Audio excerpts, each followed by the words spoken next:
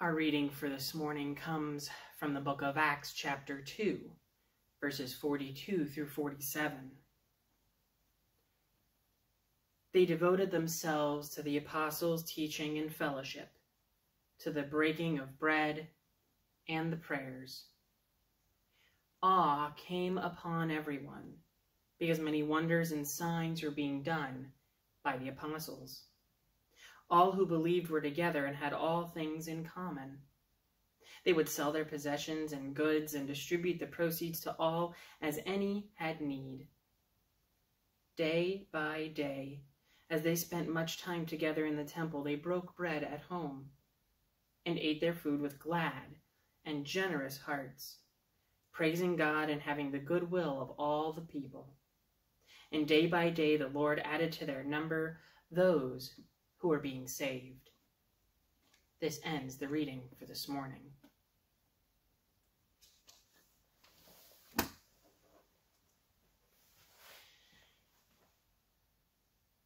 You know, it is interesting for us to be talking about the church coming together in the book of Acts as we are still trying to figure out how to be the church in the midst of staying away from each other and worshiping in new and unique ways.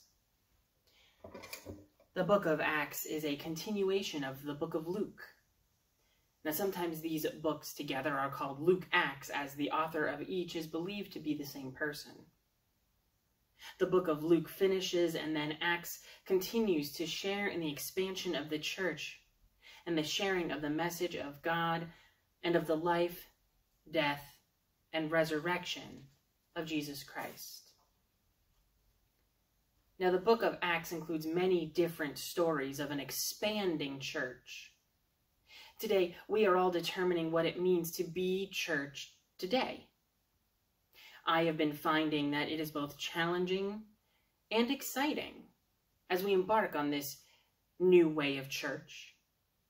Last week, I held a healing service at 10:30 since it was the last Sunday of the month. And today, I will be including a communion liturgy after this sermon so that we may commune together as we normally do on the first Sunday of the month. Now, even though we are not together, we can celebrate the Holy Meal as the body of Christ, each person in our own time. Now, although church has been different lately, I want to celebrate some things that we have been doing, as we had a consistory meeting on Monday night to continue to keep the church running.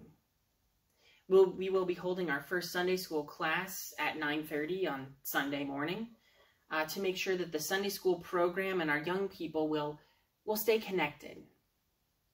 This afternoon, I will be meeting with our confirmation young ladies to keep them moving forward through the program and checking in on them and keeping them moving forward. We also have our weekly prayer meetings. We do have people continually giving to the church financially, and for that I say thank you. And I've been so pleased to celebrate the work that we are continuing to do both for our own church community as well as the greater community that we serve. And I say I want to celebrate these things because this is what the first churches were doing and what was happening in Acts. They were trying to be the church in new and different ways, and in some ways, that is almost like what we're doing right now. Our passage from Acts comes fairly close after a time of Pentecost when the disciples receive the Holy Spirit and are sent out to preach the gospel to all the world. And this passage from Acts tells us that many signs and wonders were being done by these apostles. Now, we may not think of our churches today or our pastors creating these experiences of awe, but we are continuously having these moments in our lives that are beautiful and wonderful. We can take this time of being church differently and spend it thinking about some changes in the way that we live both individually as well as communally. You know, we fill our calendars with things to do, both for the church as well as things for ourselves. But when we are creating these opportunities for worship or for ministry outside of our church, we need to be asking a question. Are we looking for ways to find awe in our lives? Or are we just looking for things to fill up our time? Now, the early church was not creating things just to do, but were doing their best to find things that would be meaningful. We have to ask the question for ourselves when we are trying to make these opportunities to be the church, and find what is feeding us. And is this ministry that we are doing, is it feeding us, or is it draining us? These early Christians were fed by the things that they did and the way that they lived. Have you taken some time away from church or work or school and used it as a time to experience some downtime, to stop, even take stock and begin afresh during this time when we're all supposed to be staying at home? Now, you may not be able to do this if you have multiple working adults either at home or maybe even someone having to leave to go work out in the community. You may also have multiple children working at the same time doing their schoolwork. But if you really sit down and think about it, have you had even just a little bit more time than you did before? Maybe you're not traveling that 45 minutes or that half hour to work every day. Maybe seeing the kids and being with the family at home is allowing you some more opportunity just to be together, eating your meals together and sharing in that family time. So since Bree and I have been working from home, we and traveling out very minimally, we've used less fossil fuels, and like I mentioned before, some of us have less travel time. So have you noticed any changes that have been for the better? Or maybe you have even noticed a time of awe or wonder because of this. If you take a look around the world or even around our country, you may see that the air over New York City and over California is cleaner. The waters in Italy are clearer, and you can see fish for the first time in a very long time in the canals. The animals of the wild are traveling into cities and probably making their way through areas that were once home to their ancestors when they were wooded areas before we all came in and built the buildings and built it up. I've heard it said that it is almost as if the earth right now is taking time to clean and heal itself as much as we are taking time to heal and stay safe. Do you feel good about the world being more at rest? Every time I see a live stream of the Times Square in Manhattan, it moves me to a place where the hustle and bustle of entertainment is now, at least for now, is at rest. For the city that never sleeps, thanks to Frank Sinatra, it sure looks quite calm at the moment. And there is a sense of awe in those moments when the world is more at rest. Now, this is not always a good thing, because there are millions of people who are unable to go to work and collect a paycheck, and there are other problems that are secondary to this pandemic. But there is still good being seen in the world, as we sometimes dwell on the pain and suffering. It is good for us to take some time and see the awe and wonder and the good that is also happening. The apostles in Acts are selling their possessions and assisting other people. They are the epitome of generosity and the sharing of the love of Christ. We were able to box up another 125 packages to give away at the April food pantry distribution in the Schuylkill Valley School District, working with a number of other pastors and churches. And I was able to help package up the items the day before the clients came to pick up the items, but it was still good to see the generosity of our local churches, the businesses, and the organizations continuing to work together to make sure that people are fed. Like the apostles, we are sharing in our gifts and our possessions to the greater community of those in need. But it can be difficult for us, though, too. You know, when we're reading this passage and we're living in the 21st century, and in a time when having more and bigger usually means more important according to our society standards. It is during times like this when we are sitting in our homes with our families and we are hopefully being reminded of those important things in life. The times that we get to spend together is helping us to learn what we can be grateful for. So what can we learn from our passage this morning about how we can be grateful and how we can have glad and generous hearts? The apostles here broke bread together and ate at home, being grateful for what they had.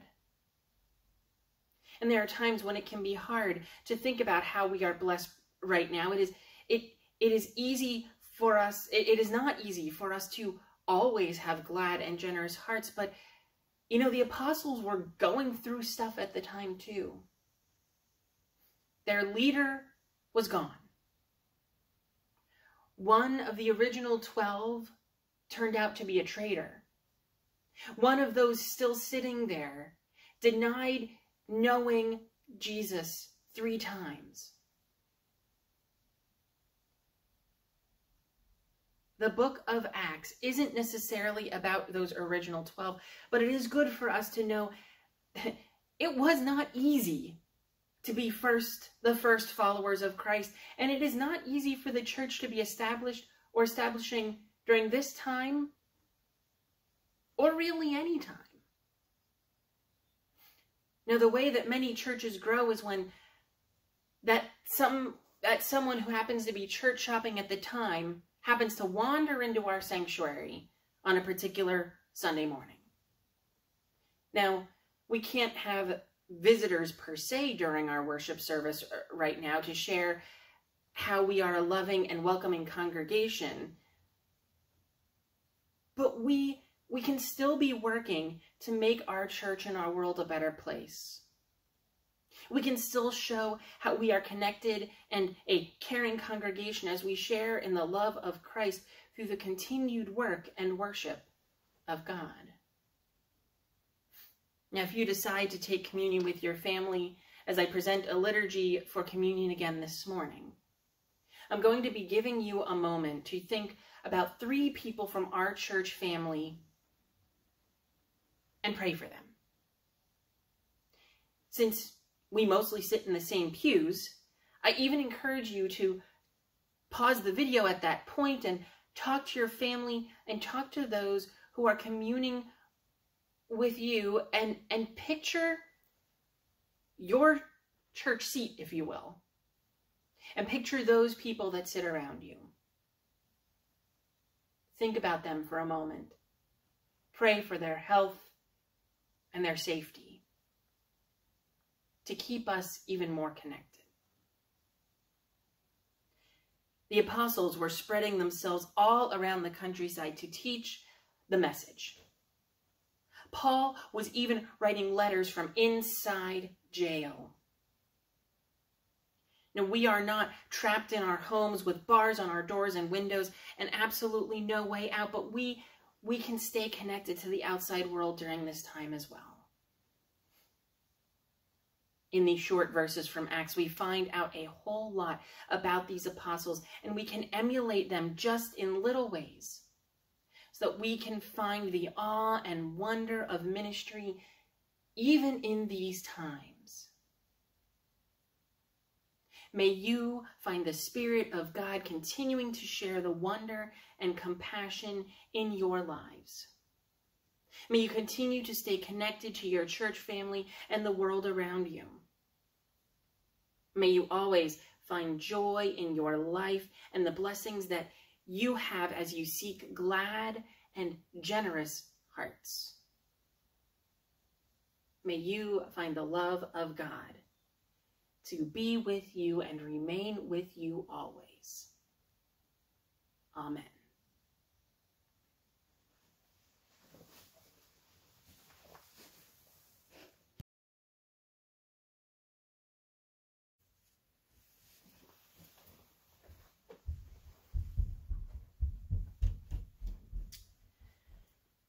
As we begin our communion worship with our families by our side, we should always be coming to the table with clean and open hearts. So let us be in a spirit of confessional prayer so that we might recognize the grace in the meal that is before us. Let us confess our sins together. Let us pray. Merciful God, we know that you love us and that you call us to fullness of life. But around us and within us, we see the brokenness of the world and of our ways. Our successes leave us empty. Our progress does not satisfy. Our prosperous land is not the promised land of our longing. Forgive our willful neglect of your word, our insensitivity to the needs of others, and our failures to feed the spirit that is within us. Through Jesus Christ, our Redeemer. Amen. And know that through the life, death, and resurrection of Jesus Christ, we are blessed to be a part of God's family, and to know that the grace of God and the forgiveness of all of our sins can be ours. Let us be in a spirit of prayer, praying the prayer that Jesus taught us to pray, saying, Our Father, who art in heaven, hallowed be thy name. Thy kingdom come, thy will be done, on earth as it is in heaven. Give us this day our daily bread, and forgive us our debts as we forgive our debtors. And lead us not into temptation, but deliver us from evil. For thine is the kingdom, and the power, and the glory forever. Amen. Now, Luke the evangelist wrote of our risen Savior, who at the table with 2 disciples took bread and blessed it and broke it and gave it to them. Their eyes were opened, and they recognized the risen Christ in the breaking of the bread. So in company with all believers in every time and beyond time, we come to this table in our own homes, our own spaces, with our own families, to know the risen Christ in the breaking of the bread. Let us pray. Holy One, our loving Creator, close to us as breathing, and distant as the farthest star, we thank you for your constant love for all that you have made. We thank you for all that sustains life, for all people of faith in every generation who have given themselves to your will, and especially for Jesus Christ, whom you have sent from your own being as our Savior. We praise you for Christ's birth, life, death, and resurrection, and for the calling forth of your church for its mission in the world. Gifted by the presence of your Holy Spirit, we offer ourselves to you as we unite ourselves together in these moments, knowing that even though we are communing at different times, we are together as one family of faith. Amen. Now we remember that on the night of betrayal and desertion and on the eve of death, Jesus gathered his disciples for the feast of Passover. And he took bread, and he broke it. And he gave it to the disciples, and he said, "Take and eat. This is my body, which is broken for you. Do this in remembrance of me." And after supper, he also took the cup, and he said, "This cup is the new covenant in my blood. Do this as often as you drink it, in remembrance of me." Let us pray. Come, Holy Spirit, come. Bless this bread and this fruit of the vine. Bless us all in our eating and drinking at our tables, that our eyes may be opened, that we may recognize the risen Christ in our midst, in each other, and in all for whom Christ died. Amen. The bread which we break is the communion of the body of Christ.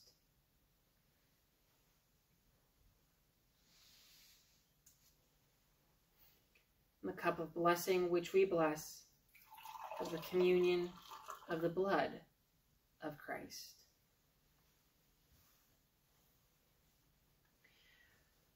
We are all watching this video at different times. We are all sitting at our own tables with our own items to be blessed. We are all sitting in our own places, our own holy spaces. But we are all sitting with God present with us. We are all sitting separately, but we are joined together in the grace and love of God and the communion of the Holy Spirit, being the body of Christ. So may you all know that even though we are apart, we are connected together.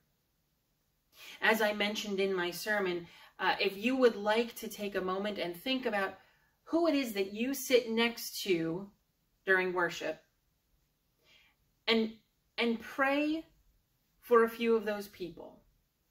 You may pause this video and do that, because it is important for us to continue to think about each other and pray for each other. You may do so now.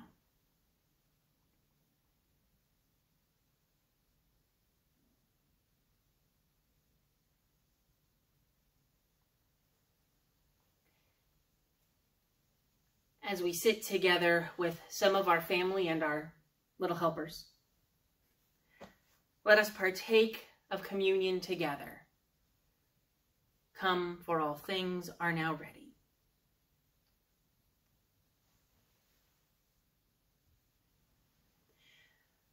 For as much as we are scattered and distant, God gathers us together in this moment as the body of Christ through the Holy Spirit. Take and eat.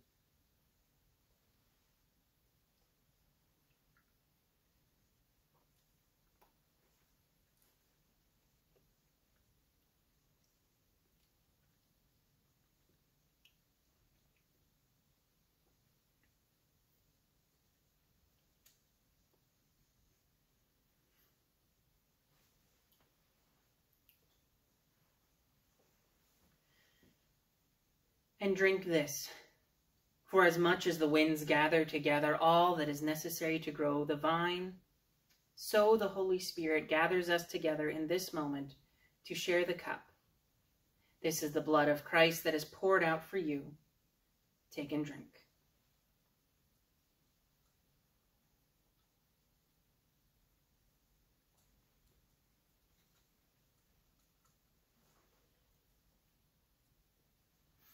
And let us pray.